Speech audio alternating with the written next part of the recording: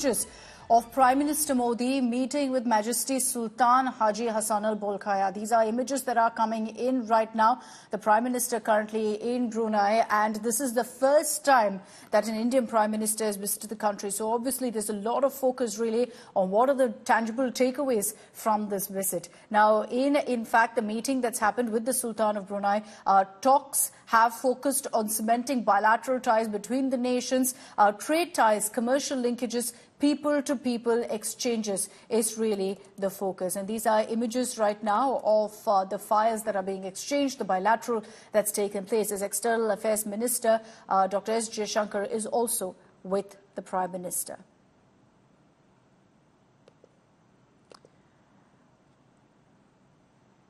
The Prime Minister is currently in Brunei for a two-nation visit. Next stop will be Singapore, so it's very, very crucial. And this visit, historic, because like I said, it's the first time you're seeing an Indian Prime Minister touch down in the country.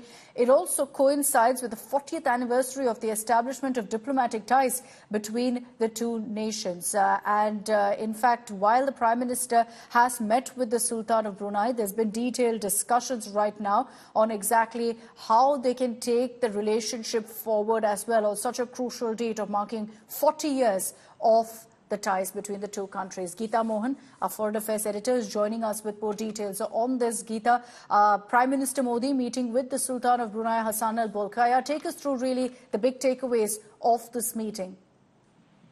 Well, the meeting is important. He is meeting with the Sultan of Brunei, Haji Hassan al-Bolkhia. It was at his invitation that the Prime Minister made this visit, first of an Indian premier.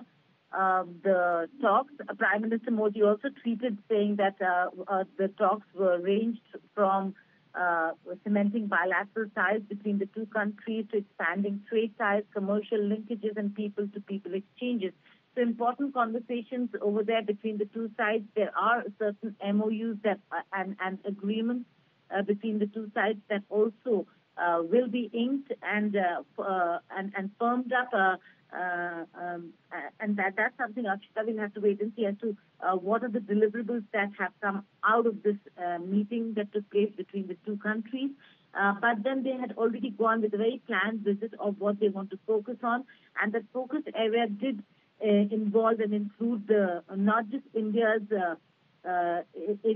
focus on Act East, but also on the bilateral front to see how the two countries can really go ahead and cooperate on trade, on hydrocarbons, a very, very important aspect when it comes to energy security for India and for the world. So in the Indo-Pacific region, again, cementing ties to ensure a safe and secure Indo-Pacific. That's another area that has been looked into and has been a part of the conversations that have taken place between the two sides, between India and Brunei. So Prime Minister Modi will be concluding his visit over here with the bilateral conversations that took place between the two sides, and he'll be headed to Singapore, which is another leg of India's Act East policy visit this time around, engaging in bilateral discussions for cooperation and strengthening the Indo-Pacific architecture.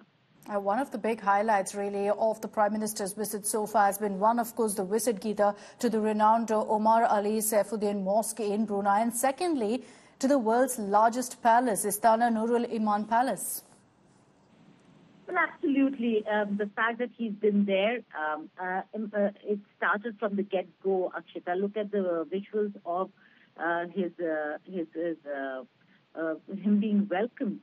Massive Indian community presence. It's about, for a country, a small country like Brunei, and small only in size, not in stature. There are about 14,000 Indian people from the Indian community who live there. They were waiting there to meet the Prime Minister. And so Prime Minister Narendra Modi, again, emphasizing the importance of diversity, unity, cultural oneness. The mosque visit was important, has been important for the Indian leader to show that representation every time he goes abroad, especially in countries, Islamic nations, the oneness and respect for other faiths. And so the mosque visit was important. It's a significant mosque. It has historical value, and therefore the visit to the mosque, the palace, and now the bilateral conversations between the two sides. Again, enhancing and contributing to each other's economy and society is the focal point over here. All right, Geeta, thanks very much for joining us with those details. We'll continue to track the highlights of the Prime Minister's visit to Brunei. In just a few hours from now, he's going to be making his way to Singapore, another very, very significant leg of this entire visit and tour by the Prime Minister.